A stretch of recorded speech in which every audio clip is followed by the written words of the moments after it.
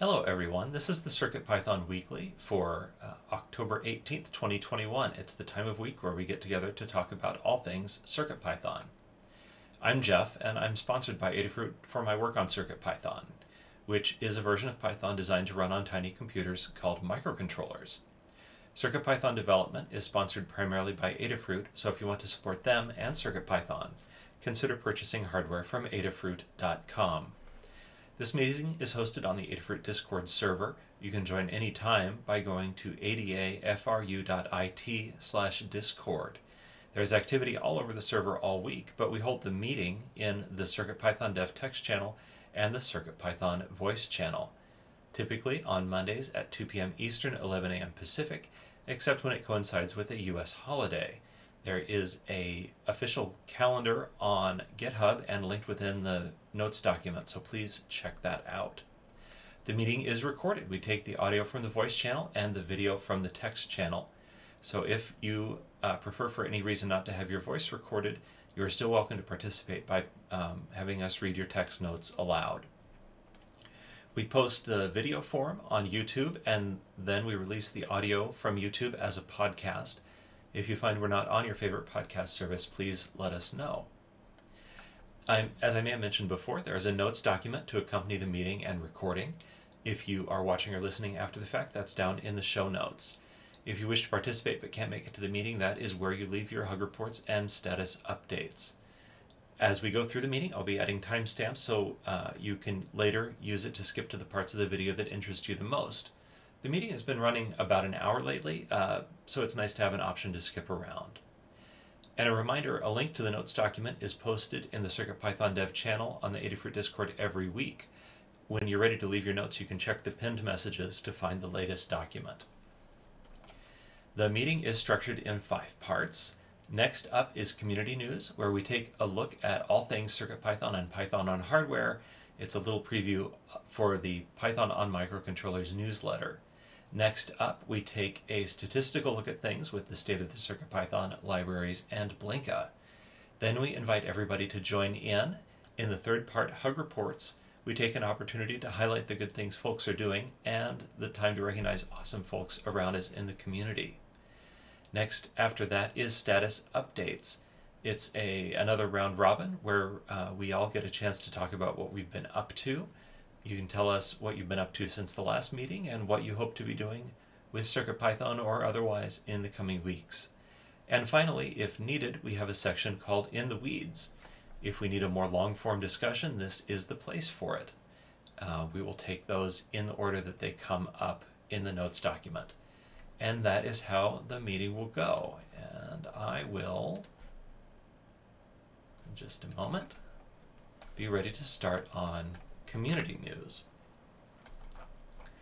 Number 1, the RISC-V or RISC-V, depending what kind of person you are, summit will be held December 6th through 8th in San Francisco, California. The summit brings community members together to show the power open collaboration can have on the processor industry. So it is in person or virtual from anywhere in the world, and there are links to the Linux Foundation, and in the document also a link to Twitter. Next up, PyCon US 2022 has a lovely logo. The planning is underway. The team is planning to host the event in person with an online component. The dates are April 27th to May 5th, 2022. You can head on over to their website for details about the conference and more information about the sponsorship program. And that link is from the PyCon blog. Next up, we have some community projects. First, a PIO-based BitBang for the Scramble Pad protocol using CircuitPython and the Raspberry Pi Pico. Next, and one of like 3 or 4 keyboard projects, because keyboards, a CircuitPython/PyDOS/PyBasic handheld using a Feather RP2040 and keyboard Featherwing by Arturo182, who some of you I am sure know. A new board with the RP2040, the Melopero Shake RP2040. It is a Feather form factor board based on the Raspberry Pi RP2040 with 16 megs of flash memory, a battery charger and low battery monitor, WS2812 RGB LED, quick stemma connector, USB-C connector, and more. And the next to last of my picks a version of the CircuitPy knob, a simple USB knob with CircuitPython and an Adafruit CircuitPy, a NeoPixel ring rotary encoder, and some 3D printed parts. It is glowy and useful. And last up, the PyDev of the week is something we add every week, but after the newsletter, or after the meeting, sorry, so I usually don't see it beforehand. But I was reading about the PyDev of the week, Tally Lambert, and I learned about the role of microscopist. So the mini bio is I'm currently a lecturer and microscopist at Harvard Medical School. I work in a core facility where we build, maintain, and optimize microscopes, providing training and experimental design advice to local researchers and help with challenges in image processing and analysis. So check that out if you want to hear a little bit more about what Tally is up to. It was a fun article. The CircuitPython weekly newsletter is a CircuitPython community-run newsletter emailed every Tuesday. The complete archives are on adafruitdaily.com/category/CircuitPython. It highlights the latest Python on hardware-related news from around the web, including CircuitPython, Python, and MicroPython developments. We want your contribution, news, your projects, your friends' projects. You can do that by editing next week's draft on GitHub and submitting a pull request with the changes. You can also tag a tweet with hashtag CircuitPython on Twitter or email cpnews@adafruit.com. And always a big hug report to Anne, out of turn, for her work on that every week. The next section is the state of CircuitPython, the libraries, and Blinka. It is a chance to look at some numbers that tell us about the health of the project, and then hear a little bit about the directions from the core, the libraries, and Blinka. So overall, in the last 7 days, we had 23 pull requests merged from 15 authors. Names that I don't recognize or which are less familiar are WIPFLI, Leoli51, Carrie K007, and Fraziern. So thank you to all of those authors, and if you're a first-time author, we hope to see you back. 12 reviewers, so thank you for those. We like to review every pull request for quality, and we love to add people to this list. So Kattni might talk a little bit more later when she tells us about the libraries, about the process of becoming a reviewer. But just check in on the pull requests, test them out, let us know if it looks okay to you. And then we'll upgrade you to an official reviewer. And the last overall number is issues. Last week we closed 13 issues, but 19 new issues were open. So we're up by a few, but it's also worth noting that we have a good number of people active on the issues front. 8 people were closing them, and 15 people were opening them.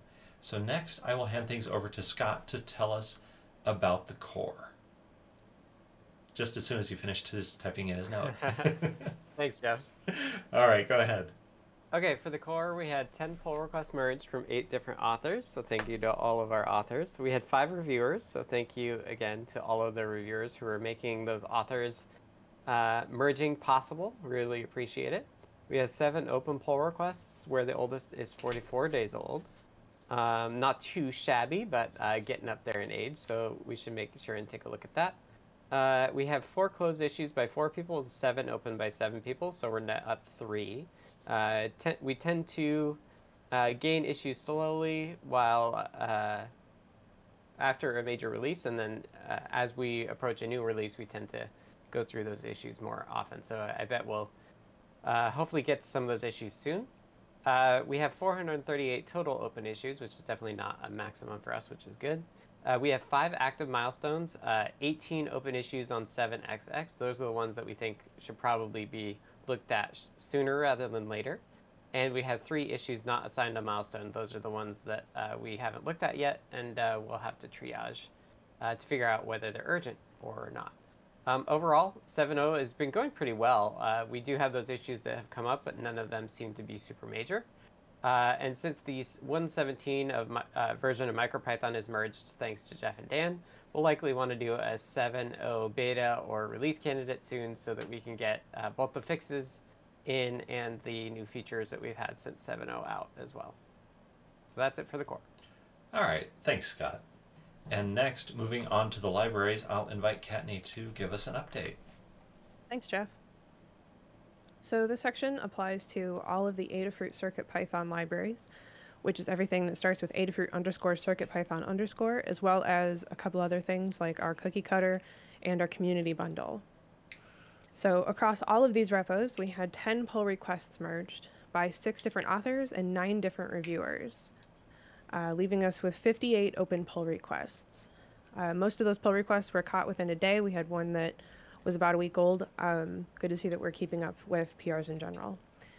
We had 9 closed issues by 7 people and 11 opened by 7 people, leaving us with 632 open issues, and 279 of those are good first issues. If you're interested in contributing to CircuitPython on the Python side of things, consider going to circuitpython.org/contributing. You'll find all this information and more: open pull requests, open issues, and some library infrastructure issues. If you're looking to contribute on the code side, take a look at the issues, and you can search by label. If you're new to everything, check out our Good First issues. Those are designed to be available to folks who are brand new, either to the project or brand new to contributing to open source in general. We have a guide on contributing to CircuitPython using Git and GitHub, which covers pretty much everything, the process from start to finish. So if you're completely new to it, don't let that intimidate you. There's still absolutely ways for you to learn how to do that, and we're always available on Discord to help out. If you're looking to contribute on the review side of things, check out the open pull requests. If you have the hardware, give it a test. If you don't, take a look at the code for syntax, etc., and let us know that you did by leaving a comment. And once you're more comfortable with that, we can look at adding you to the review team. In terms of library updates in the last 7 days, there were no new libraries, but a number of updated libraries that I will not read off. Overall, we're seeing a lot of activity on the Good First issue front and seeing a number of new folks joining us. Welcome to all of our new folks, and thanks for your contribution. Early hug report to those who've been keeping up with reviewing these new these new PRs rather. The new libraries have been coming in at every couple weeks or so, which is also good to see. So we're continually building the number of libraries. It's not moving as quickly as it has in the past, but that's not a surprise given you know, how everything's going lately. So it's excellent to see that we're still building up our libraries, and the community bundle has been growing slowly as well too, which is great. And that's what I've got. All right, thank you, Katney. And by the way things are going right now, I assume you mean supply chain and all that stuff, meaning that there are fewer new pieces of hardware that we are doing. Anyway, next I will ask Melissa to tell us about the Blinka. Hello, so I'm gonna talk about the Blinka, which is which is our CircuitPython compatibility layer for MicroPython, Raspberry Pi, and other single board computers. And this week we had 3 pull requests merged by 2 authors and 2 reviewers. There are currently 3 open pull requests amongst all the repositories, and there was 0 closed issues by 0 people and 1 open by 1 person, leaving a net of 65 open issues. There were 12,137 PyWheels downloads in the last month. We are currently supporting 76 boards. And if you're looking to help out with something that's kind of in the middle between the libraries and the core, you might consider looking at Blinka, which is actually all done in Python, but is because it's a compatibility layer, you can kind of work on the interface between the Python itself on the Raspberry Pi or whatnot, and the libraries themselves. And you can check out the Adafruit Blinka repository to see what issues are open with that. And for me, that's it. Thank you. All right, next we move on to Hug Reports. Hug Reports is done as a round robin. I will go by the notes document, starting with myself, and then alphabetically from the top. And if you've noted that you're text only or otherwise don't plan to speak, I will read your notes for you. Otherwise, unmute your mic when I come to you and read your own notes. So anyway, Hug Reports are the time that we thank the people around us. I don't know if I said that, for doing awesome stuff. It's an antidote to thinking about things in terms of bugs and a great way to just be positive and build each other up a little bit. So anyway, I really want to thank Dan for reviewing some of my pull requests. In particular, that merge of MicroPython 1.17. There was just a lot of stuff to go through, and it's really appreciated to know that you're going through that and finding any problems. And we fixed some good things and made it better before the pull request was merged. And thanks also to Scott for weighing in on a specific question I had while merging 1.17. I think we did the best thing, and we got a nice benefit in code size when we changed something to be a little bit more like MicroPython. And with continuing with this MicroPython theme, I also want to thank the approximately 40 MicroPython contributors who contributed to MicroPython between version 1.16 and 1.17. They aren't listed in the list of core contributors above, but they are every bit as much a contributor to CircuitPython as the people who contribute directly. So thanks very much, and thanks for letting us harness the power of your open source. And with that, I will pass it to Anecdata. Hello.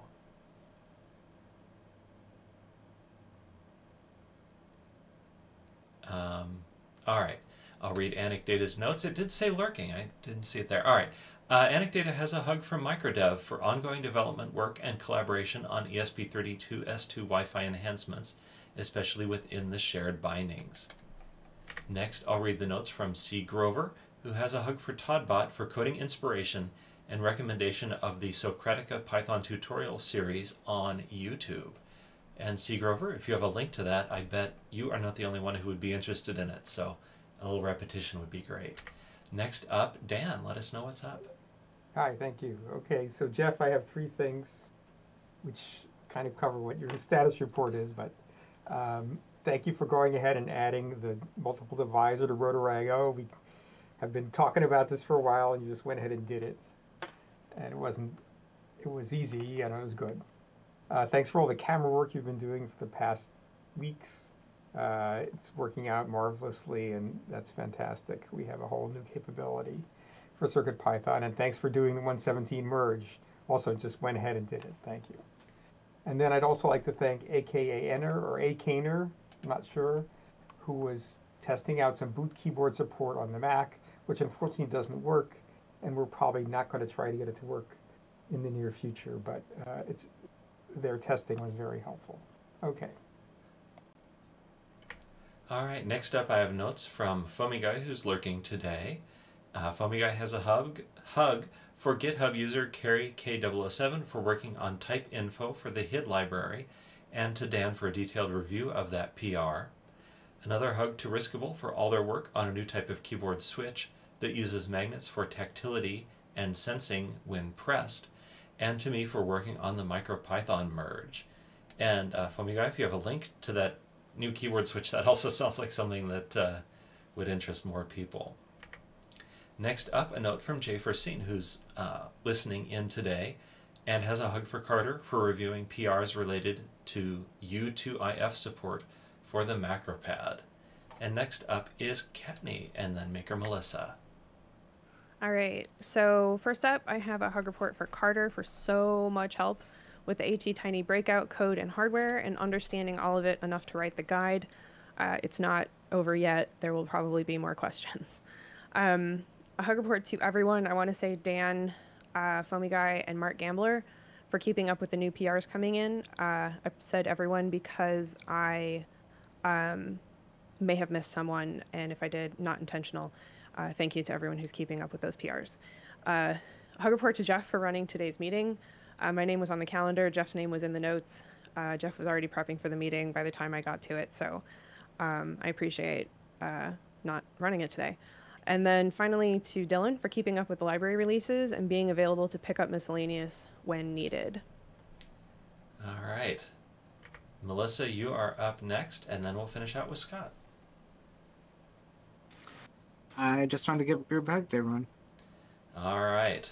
And Scott, it's you. Hello. First, a hug report to all the deep divers, the folks that watch my deep dive stream, trying to help me figure out the stack order to fix the Raspberry Pi back trace that I was struggling with on Friday and still haven't figured it out. Hug report to Jeff for the MicroPython 117 merge. Thank you for taking that on. That can always be pretty tricky. And then last up, I wanted to do a hug report to microdev for all of the reviews. It's so nice coming in and going through my email and seeing that so many things have already been reviewed. And I just thought of one last one. I wanted to say a hug report to Maker Melissa for continuing to work on code.circuitpython.org and the JavaScript web Bluetooth library under the hood for that too. So thanks for continuing that, and I've got your PR open in a tab. We'll get to looking at that this week too. All right, thank you, Scott, and everybody. Next, we will move up to status updates. In status updates, we want to hear what you've been up to since the last time we had a chance to chat, and hear what you'd like to get up to in the next week or so. And, keep it almost entirely, but not entirely confined to CircuitPython. If there's something that's going on that you want to tell us about that is just anything, please feel free to do so. I will start, and then we'll head alphabetically from the top. So last week I did some OV5640 camera work. I forget exactly what it was, but I did work on it for a couple of days. And that library is really in a pretty good place. Did the MicroPython 1.17 merge. For MicroPython, the big new feature was f-strings, which is a way to format strings that some think is more convenient than the % formatting. But that isn't a new feature for us because we took an earlier version of that patch quite some time ago. It looked like the MicroPython version had some good simplifications, and so we now have their version of the code. But it functions almost identically to what we had before. And then finally, I added the incremental encoder divisor property, which is good for non-Adafruit encoders that give fewer pulses per detent or have no detents. And as Kattni observed in our internal meeting, it may also be good for that recently added clicky wheel that is in the Adafruit store, whose name I forget. So if you have one of those, check it out.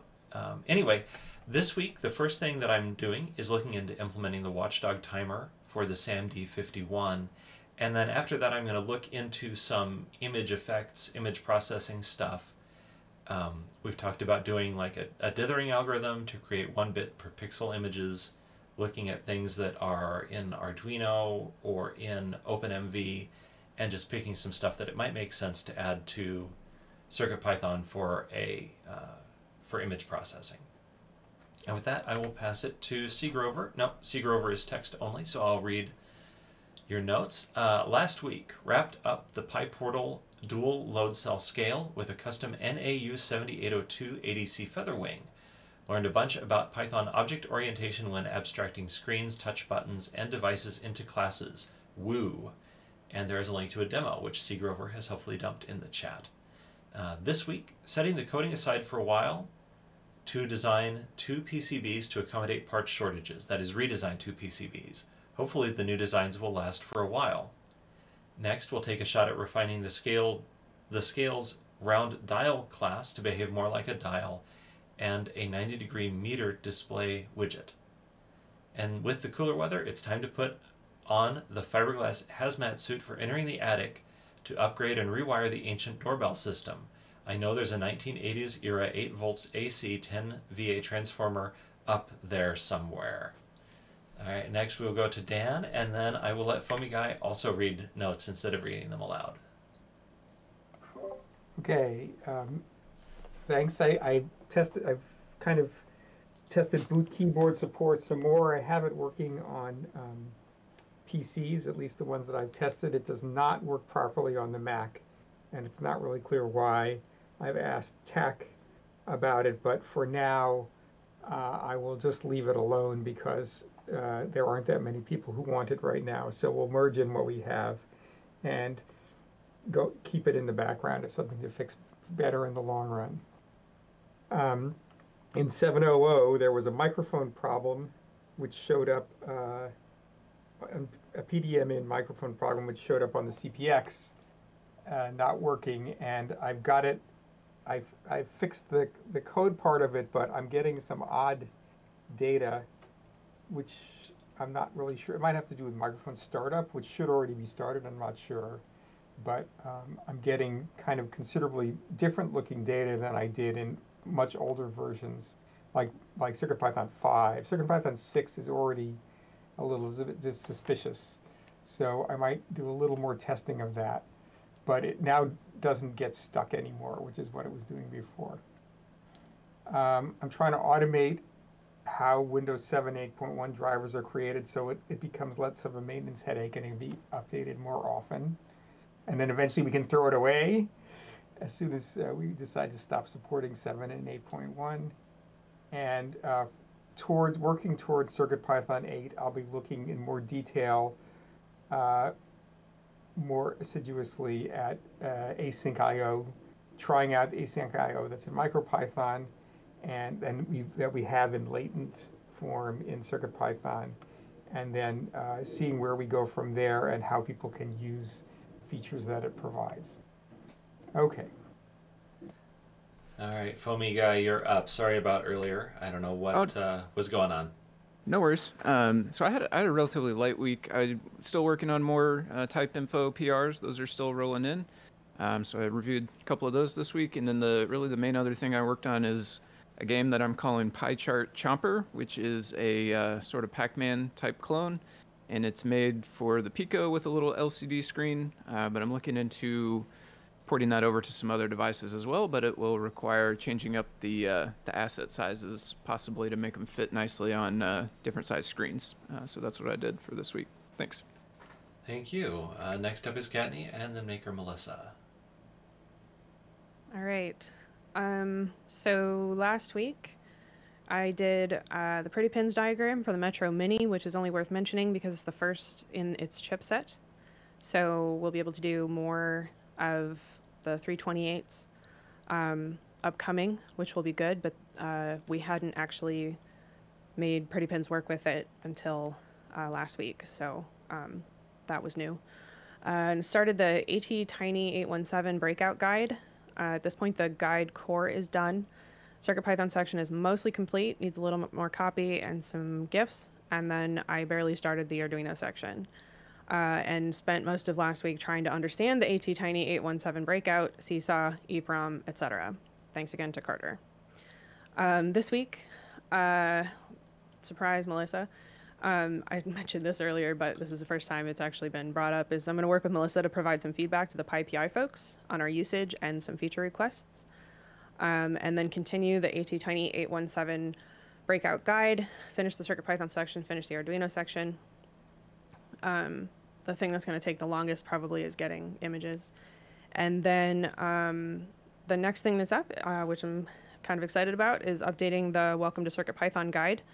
And I did pop that in the weeds because Dan has some ideas about that, and so I thought we could just discuss it in the weeds, as that is the point of In the Weeds. So I won't elaborate here. Point is the guide is old and needs to be updated, but we'll figure out the details in the weeds. That's what I've got. Thank you. All right. Go ahead, Melissa, and then we'll wrap up with Scott. Okay, last week I worked on the CircuitPython code editor file GUI. Kind of showed that off on Show and Tell this last week. I fixed a bug in the file transfer library right pacing function.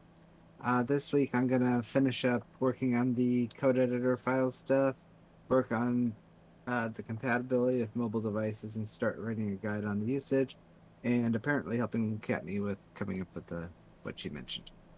And that's it. All right. That brings us to you, Scott, to round out the section. Hello.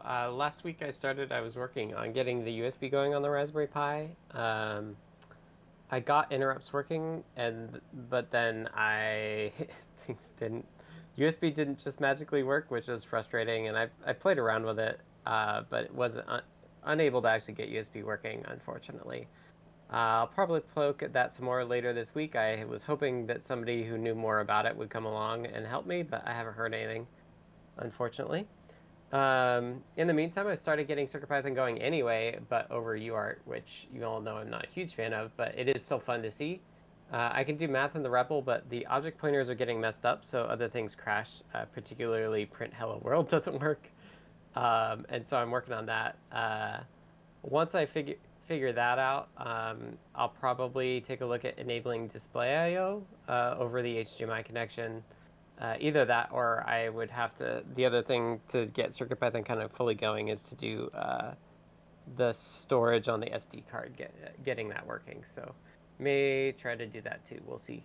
And I also offered to take some bugs for Dan for 7.1, also because I would like a Hacktoberfest T-shirt because I've had them the last few years, and I actually need to do PRs instead of just reviewing PRs to get that. So I may take on some bugs to do that too.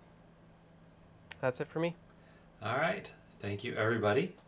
Now we will head to the last section called In the Weeds, and I will let Kattni introduce her topic. All right, so the Welcome to CircuitPython guide has been around for quite a while now and was obviously up to date when it was published. It has had additions over the, I don't know how long it's been out, but it's not really been updated per se, and Dan went through the whole guide and put together a pretty thorough list of suggested updates. But I also wanted to open it up to everybody else who has used this guide to make any suggestions as well. One of the things that Limor mentioned was possibly templating some of the pages. Initially, for 2 seconds, I thought, wait, there's no point, but then I remembered that there's a lot of, not a lot, but there's a few things that we have to put in a bunch of warnings or explanations for different boards, and it throws people off. We get guide feedback that says, hey, I did this, but it doesn't apply to my board, and I'm like, well, it says right there it shouldn't apply to your board, but that doesn't, people don't always see those warnings. So maybe those pages would be worth templating, but that's going to be a huge undertaking, because then it has to be updated in the 30 or 40 guides that it's already mirrored into, which is not out of the question. Sorry, needed some water there. But Dan's suggestions are some of the photos should be updated. We should add something about, in general, learning Python, perhaps. A number of shuffling things around suggestions into places where they make more sense. One of the big ones is updating the CircuitPython hardware section to not talk about M0 boards anymore, period. It's all it talks about at the moment. And we need to not be suggesting that. Removing the ESP8266 references, and then adding a CircuitPython documentation page that points to read the docs and the libraries, explain it for reference. Because several times we get people who need read the docs and don't realize. Frequently asked questions. The older versions listed in the section of, I have to continue using an older version of CircuitPython, where can I find compatible libraries, could be updated. Yeah, that's a good one too. I'm adding that to my list. So if anybody goes through that guide, comes up with any suggestions, I guess. I don't know, Dan, whether there was anything else you wanted to add. I just read all that out of the email you sent. So yeah, so I think the big thing, the big things are maybe restructuring it so perhaps there's a lot of stuff in it that it's sort of, a lot of it is kind of at the same level, and it's sort of, there's these nitty-gritty exception details and then some other stuff. And so maybe I was thinking maybe we could factor out the Windows 7 and 8.1 driver stuff. We could just put that on a separate page and point to it instead of having it be in the flow where 99% of the people don't care about it. Yeah, that's the kind of thing I'm talking about. There's advanced serial console. There's regular Syria console, maybe those could be collapsed. You might mention TIO. Yeah, I agree. Um, let's see, and uh, I was thinking maybe I'm not even sure if we need I think that even the hardware stuff might be a separate guide or We something. have like a guide I wrote that's how to which board do I want. Yeah, I think we Um, could cross-reference that maybe. So, the thing is, we can't, uh, by Lamore's sort of way of dealing with things, we can't like just get rid of guide pages because it breaks other things where these lit okay. pages are linked. So we can deprecate them. And like I would go so far as to make a, you know, page that says like the pages below this are no longer supported, and then nest those extra pages under that header so that they're not in the main like list. Like to get rid of the ESP8266. Yes, and the PyCharm one because it's completely wrong right now. That we honestly we never should have made that page, but that was not my decision. So unless we want to update that to not be that plugin and actually be like Foamy Guy's whole, yes, that's exactly what I was about to say. If you wanted to, yeah, if you wanted to update that, I would gut it completely. Like, don't leave what's in there right now. Don't leave any of it because it's using a plugin that was never meant to work with CircuitPython. It worked about 50% of the time, and it had a bunch of features meant for MicroPython that if you tried to use them would fail. And because you know you don't load things, it just you save the file directly, etc. Yeah. So if you wanted to gut that completely and actually update it to be like the things you do now to use PyCharm, that would be great. I could see that being super useful. Okay. We get questions about that constantly, and being able to link to a guide page would be excellent because Yeah. linking to your previous messages on Discord is not always easy. Yeah, I was gonna say definitely be really nice to have a place to point people. So yeah, I can start writing that stuff out. I agree with you as well. We can get rid of pretty much everything dealing with that plugin. I never actually did try out that plugin, but I heard there were issues with it all the way through. So. Oh yeah. So what I would do is create a new page in that guide with a bonkers name that is never going to get published, and then write it up so that it's not being written up live. Yep. And then we'll just paste it into that page, so that the URL remains the same. Okay. Cool. Yeah, we'll work on that. Okay. Excellent. Is it possible for us to have like if we can nest things, can we just have like an advanced setup top level and then put all like the PyCharm, the advanced serial, all those like alternate setups under that? I could see that. Because I think one of the challenges with the welcome circuit as it is now is that it's like it covers everything, right? And Dan's talking about this too, of like factoring out the advanced stuff. Like it would be good for us to just have a very linear set of pages that just like walk you through the Muse setup, right? Like just all the basics. Yeah. And so then, go ahead. No, I was gonna say the only thing to remember is that the Welcome to CircuitPython guide is mirrored into every board guide. And resituating things in the welcome guide is not going to resituate the mirrors. Right.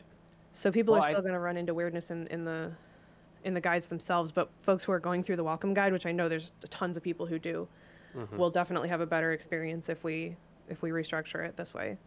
Right. So you had to remirror each page, even though No, I would have to go in and like reorganize them, like do the actual like reorganized pages. Okay, so because they're mirrored by page, not by hierarchy top. Like Correct. Mirrors are just mirroring the page into the guide, and then you can do whatever you want with it in the guide. It, like in terms of putting it wherever you want, not changing it. But location does not mirror. Only the page contents mirror. Right. So any nesting that on the original guide doesn't show up. Correct. Yeah. Okay. And I think all the welcome pages are nested under the CircuitPython install page anyway. You can't double nest. Uh-huh. So I think Okay. this is where maybe Can you simplify the ones that are mirrored so that they just cross-reference to the advanced things? You know what I mean? Not so, like, exactly. I do know what you mean, and I don't think that's really.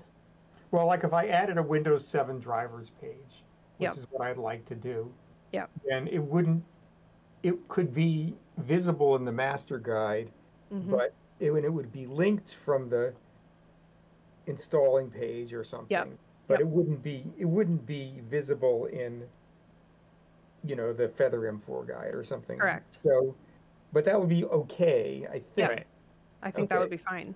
Right, Okay. so all the mirrored versions of the pages would basically, for advanced stuff, they just reference the Welcome to CircuitPython advanced pages via just a link. So, I get it, but I don't think it works quite like you think it does. Like, that would be a huge overhaul. I would have to recreate. All the advanced pages would have to be new. Right. And all the current pages would all exist with links. So then there would be duplicate pages. Well, when you rename a page and you change its URL, it leaves a link around. It leaves a redirect. I'm pretty sure. I was told not to rely on that. Okay. I don't know that that's something that will always be there. Like it's not a good idea to do, because it also breaks if we change changing the name is irrelevant. You can change the title all day long. Right. Changing the page slug breaks everything that's linked to it, because there's blog posts, there's other articles, I see. Yeah, that's what is breaking, and people notice. Yeah, this is like I unpublished that PyCharm page, and immediately we got an email about a blog post that had a broken link, and I had to republish it because I didn't know at the time that we didn't just get rid of pages. That's why it's full of warnings. Yeah, so I get the restriction that any page that exists now still needs to exist. I guess for the Windows 7, 8 thing, I'm just thinking, like, whatever page that's in now, you shrink it down so it's only got the, like, key bits for whatever the top level thing is, and then it links out to and if you're on Windows 7 or 8, here's the advanced setup link. Yes. That is exactly what I want to do for that particular situation. Yeah. But I can't guarantee that that sort of thing will work with everything, because it would involve basically writing another guide, and that's we're trying to avoid doing that. I mean, it can all be done incrementally. Like, we could always do more work on this guide later. Right. So I think just some of the updating. I think. Okay. So I think these are mechanics. I had a more top level thing. I think that we can do some of the easy stuff that I listed. I mean, you want me to paste in my email or I have it pulled up right now. I think you should paste it in for other folks. In the notes, I mean. Oh. Yeah. Yeah, you're gonna want to format it. Yeah. All right, I'll do that a little later, or maybe I'll paste it in now, and then I can. There we go.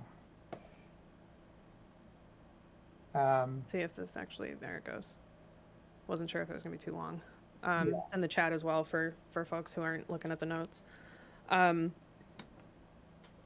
So a lot of this is restructuring stuff, which I agree with. The new stuff, which is how do I learn Python and CircuitPython documentation. Those two pages would need to be added. That's fine. Yeah. I don't think those are going to be too difficult. And we can put under we can make a deprecated listing for the ESP8266. Yes. One. Yeah. Okay. So some of this is sort of simple. I have a higher level question about people.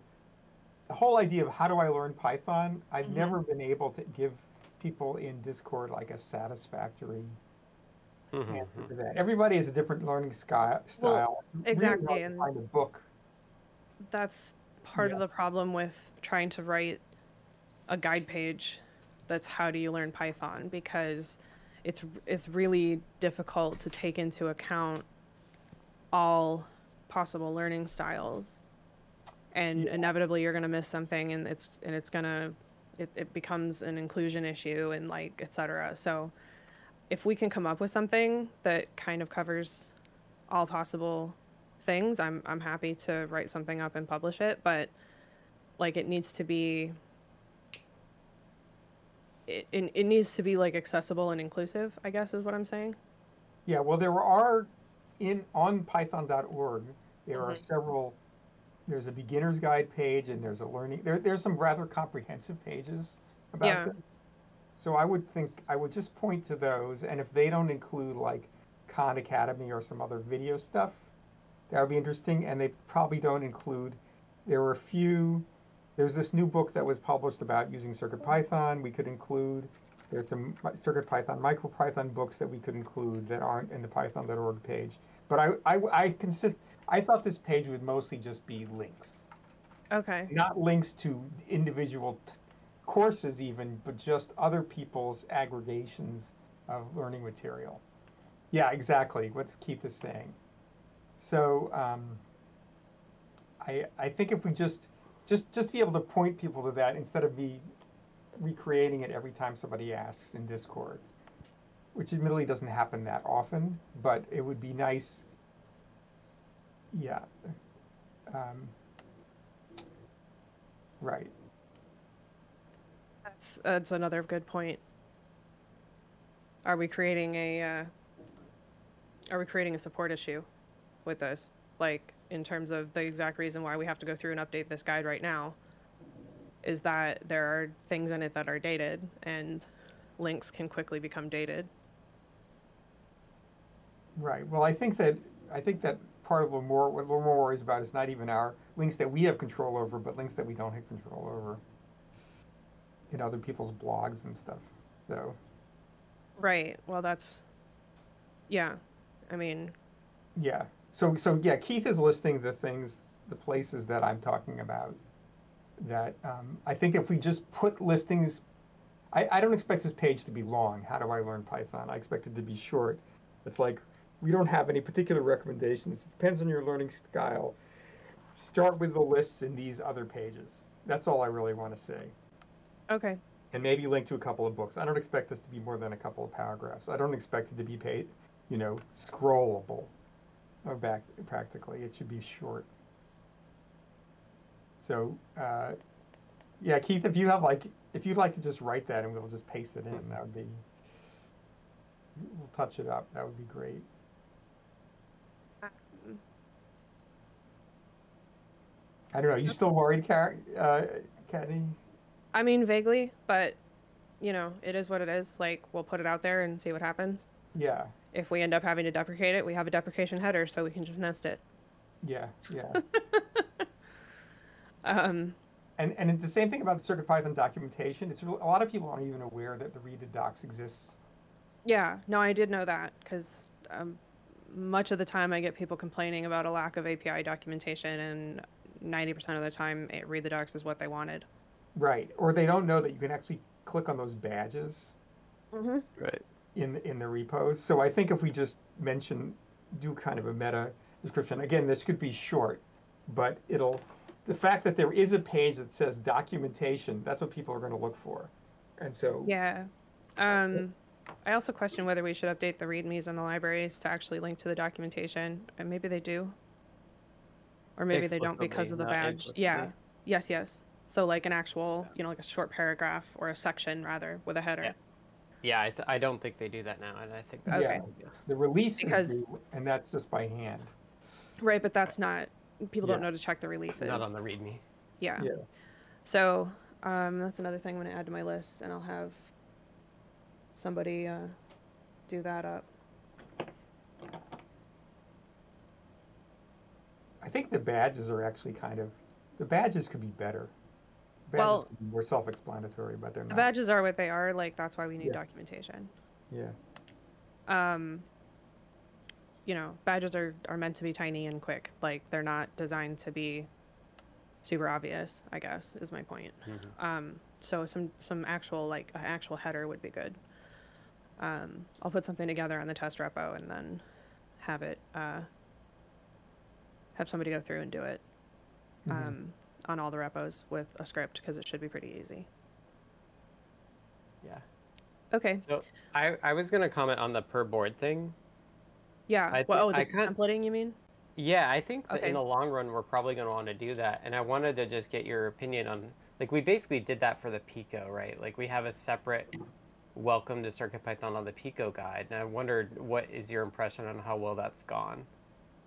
Because I think by templating the welcome to CircuitPython guide, we would, like, be able to do more of that style for every board.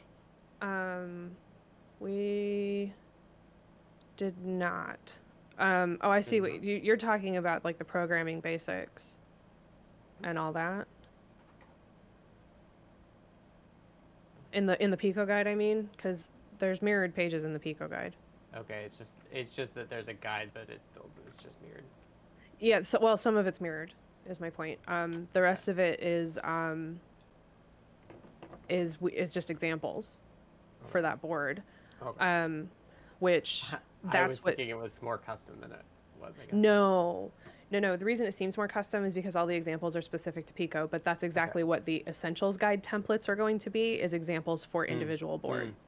Okay. So that's already in place. That has nothing to do with Welcome. The thing about Welcome is, like, creating and editing code. There's this giant warning about Cutie Pie and the Trinkies. Do not have a built-in red LED. I know, it sounds like a band name.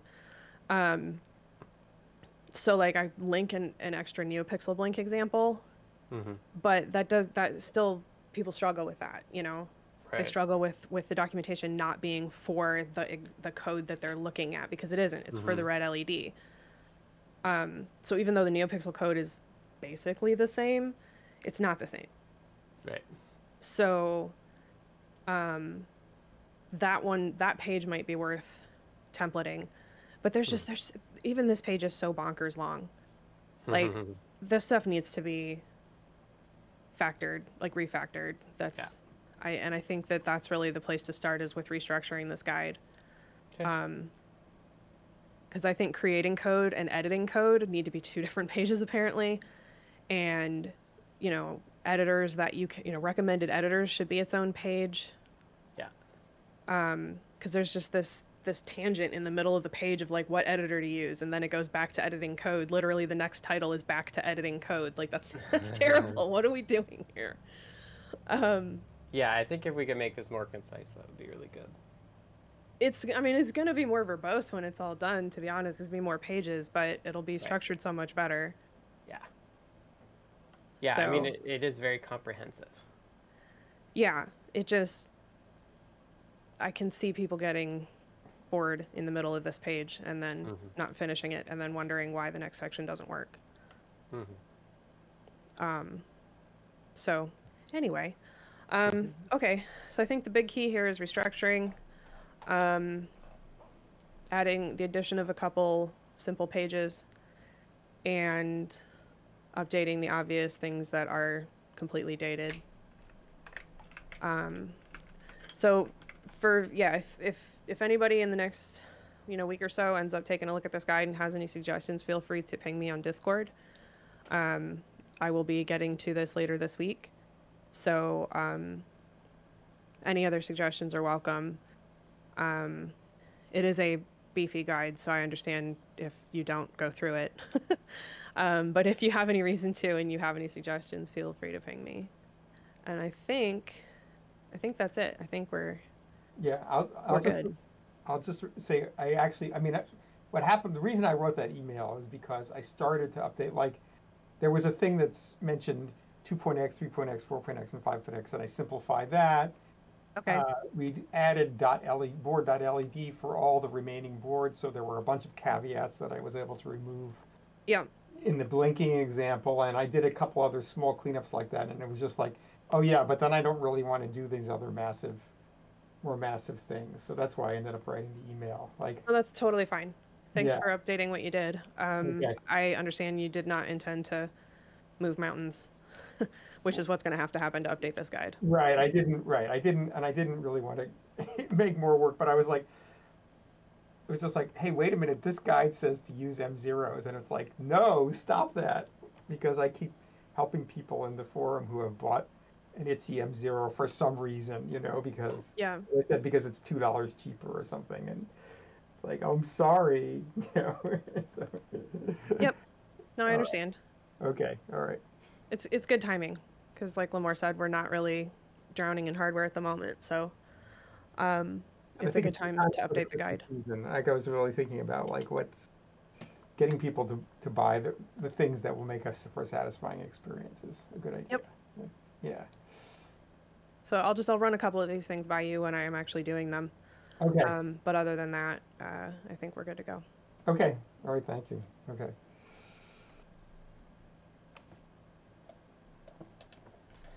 All right. Well, that was maybe the longest in the weeds that I've seen in a while, but that was very detailed. So thanks all of you. I'm going to go ahead and wrap up the meeting. Thank you for joining us for the CircuitPython Weekly on October 18th, 2021, and a big thank you to everybody who participated. If you want to support Adafruit and CircuitPython, and those of us that work on CircuitPython, consider purchasing from the Adafruit shop at adafruit.com. The video of this meeting will be released on YouTube at youtube.com/Adafruit, and the podcast will go up on the major podcast services. We'll also put a link to it in the Python on Microcontrollers newsletter. Visit adafruitdaily.com to subscribe. The next meeting will be held next Monday at the usual 2 p.m. Eastern, 11 a.m. Pacific time, so that will be October 25th, 2021. The meeting is held on the Adafruit Discord, which you can join anytime by going to adafru.it/discord. If you'd like to be notified about the meeting, any changes to the time or day, or if you'd like to speak in the meeting, please ask us to add you to the CircuitPythonistas role on Discord. We hope to see you all next week. So a big thanks, everybody. Thanks, everyone.